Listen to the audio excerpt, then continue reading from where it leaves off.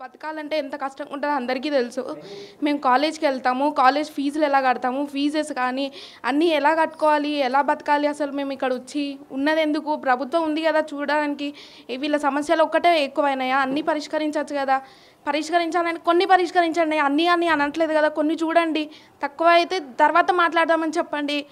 చెప్పకుండా ఏది చెప్పకుండా చర్చలు చేయకుండా ఉంటే మా జీవితాలు ఎలా అయిపోవాలి సార్? మేము స్టూడెంట్స్ మేము ఎలా బతకాలి? మా తమ్ముడు కానీ నేను కానీ ఎలా బతకాలి? తర్వాత మా పరిస్థితి ఏంటి? ఉద్యోగాలు లేవు అని అంటే ఎలా సార్? ఎలా బతుకుతాం ఇక్కడ ఉండి? మాకు లోన్స్ ఉన్నాయి, లోన్స్ ఎలా కట్టుకోవాలి? ఫీజెస్ ఎలా కట్టాలి? మాకు రియంబర్స్మెంట్ అంటారా? ఫీజు కూడా రాదు. ఏమనంటే గవర్నమెంట్ ఎంప్లాయీస్ అంటారు. గవర్నమెంట్ ఎంప్లాయీస్గా మాకు ఎప్పుడు వచ్చింది? ఇంతవరకు ఒక్క స్కాలర్షిప్స్ మాకు రాలేదు. మాకు ఎలా సార్? మేము ఎలా బతకాలి? ఇప్పటికన్నా కొంచెమైనా చూసి మా మీద దయచేసి వాళ్ళు చూసి మాకు మంచి జరగాలని మేము కోరుకుంటున్నాం సార్. ముఖ్యమంత్రి గారికి చెప్పడం ఏమనగా, మా ఆర్టీసీ సమ్మె గురించి చూస్తూనే ఉన్నారు న్యూస్లలో. మార్నింగ్ లేచినప్పటి పాల ప్యాకెట్ గురించి, పిల్లల ఫీజులు ఎట్లా కట్టాలి, బిస్కెట్స్ అంటే చాక్లెట్స్ అంటే అద్దెల్లే కిరాయిల్లోనే ఉంటాం, రెంట్ ఎట్లా కట్టాలి, దయచేసి మమ్మల్ని ఆదుకోవాలని కోరుతున్నాం సార్. ఇప్పటికీ మేము చూస్తున్నాం, మా డాడీ ఎన్నో ఇయర్స్ నుంచి చేస్తున్నారు. 40,000 వచ్చిన శాలరీ ఎక్కడా లేదు సార్. మాకు వచ్చింది 30,000 కూడా వస్తాయో లేవో, దాంట్లో మళ్ళీ కట్టింగ్స్ పోను మిగతా డబ్బులన్నీ వస్తాయి. మ్యాక్సిమం అయితే ఒక 20,000 వస్తాయేమో శాలరీస్. దాంట్లో మేము బతకాలని ఇప్పుడు ఉన్న పరిస్థితిని చూసి మేము బతుకుతున్నాము. దాన్ని కూడా రాకుండా సెప్టెంబర్ నెల జీతాలు కూడా ఇవ్వలేదు. ఇప్పుడు అక్టోబర్ పరిస్థితి ఏంటి? మొత్తం సమ్మెలోనే ఉన్నారు. అందరు కార్మికులు అందరూ కూడా సమ్మెలోనే ఉన్నారు. వాళ్ళ జీతాలు ఎట్లా? వాళ్ళు ఇప్పుడు ఎంతోమంది చనిపోయారు. వాళ్ళ పరిస్థితి ఏంటి? వాళ్ళ ఫ్యామిలీస్ ఏంటి? అంటే మిగతా వాళ్ళు కూడా అట్లనే చనిపోవాలని ఆలోచిస్తున్నారా ఏంటి? అంటే మిగతా వాళ్ళు బతకద్దా? అంటే ఈ ప్రభుత్వం ఉన్నది అందుకోసమేనా? అందరు చనిపోతే వాళ్ళొక్కళ్ళు మంచిగా ఉంటారా సార్? గవర్నర్ ముఖ్యమంత్రి గారికి ఒక్కటే విన్నపం చేసుకుంటున్నామండి.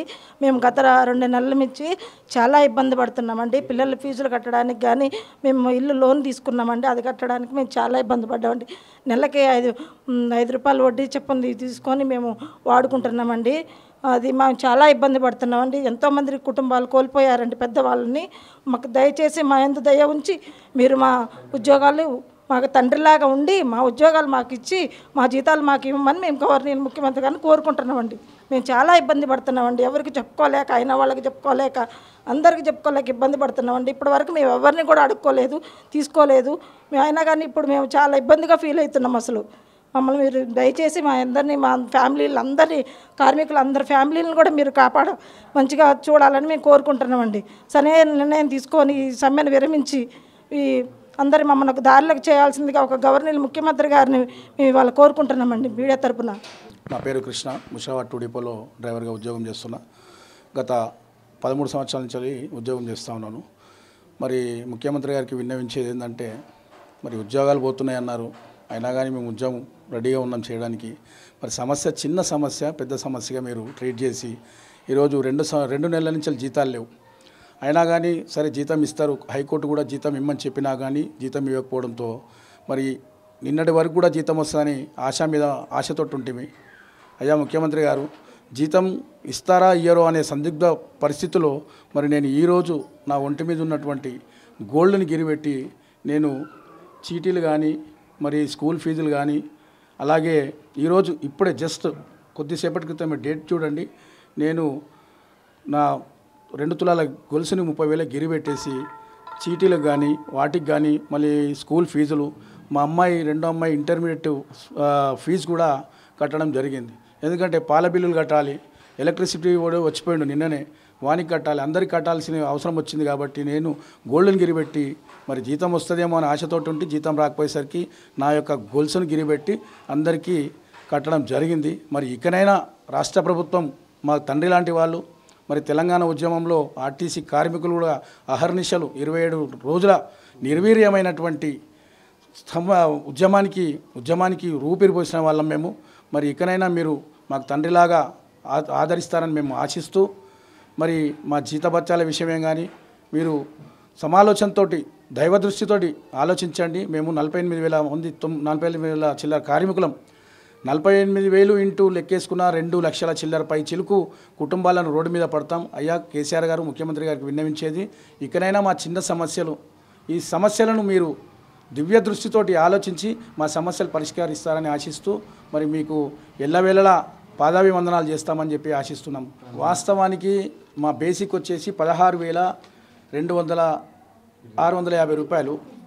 మరి మా బేసిక్ని మా పే స్లిప్లో ఇంకా ఇంతకుముందు కూడా మేము చూపించడం జరిగింది.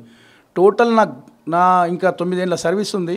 ఈ 9 ఏళ్ళ సర్వీస్లో కూడా నేను చేసిన 13 ఏళ్ళ సర్వీస్కు 31,000 చిల్లర పైచిలుకు తప్ప 50,000 వస్తే మాత్రం అయ్యా ఇక్కడ 50,000 ఇచ్చినా పర్లే, కానీ వచ్చేది మాత్రం 31,000. ఈ మీరు వాస్తవం ఇందులో ఉంటుంది, పే స్లిప్లో వాస్తవం ఉంటుంది. పే స్లిప్ని మించిన వాస్తవం ఇంకేముంటుంది? ఎందుకంటే మాకు వచ్చేది 31,000, 50,000 రాలేదు. మరి దయదలిచి ఆ 50,000 రూపాయలు జీతం ఇచ్చినా మేము సంతోషంగా ఉంటాము. ముఖ్యమంత్రి గారు దయతలచండి, మా మీద ఆర్టీసీ కార్మికుల మీద ఇంత వివక్ష చేయకండి. మేము మీకు పాదాభివందనం చేస్తున్నాం. మా కడుపు కొత్త, మా పిల్లల రణఘోష, వాళ్ళ పిల్లలు కూడా ఏడుస్తూ ఉన్నారు, డాడీ ఏంది నీ పరిస్థితి ఏంది అని. మాకు కూడా మనోవేదనకు గురవుతాం, ఏంది మా పరిస్థితి ఏంది, మేము ఉద్యోగం చేయలేదా, మేము రోడ్డు మీద భద్రతాపరమైనటువంటి రవాణా సౌకర్యం కల్పిస్తాను. మొన్న చూశారు మీరు, తాత్కాలిక డ్రైవర్ కండక్టర్లు పెడుతున్న డ్రైవర్లు రోజుకొక యాక్సిడెంట్ చేసి రోజుకొక బండిని డ్యామేజ్ చేసి రోడ్డు మీద వదిలిపెట్టిపోతూ ఉన్నారు. అయ్యా దయతలచండి, ఇకనైనా దయతలచండి ముఖ్యమంత్రి గారు. Thank you.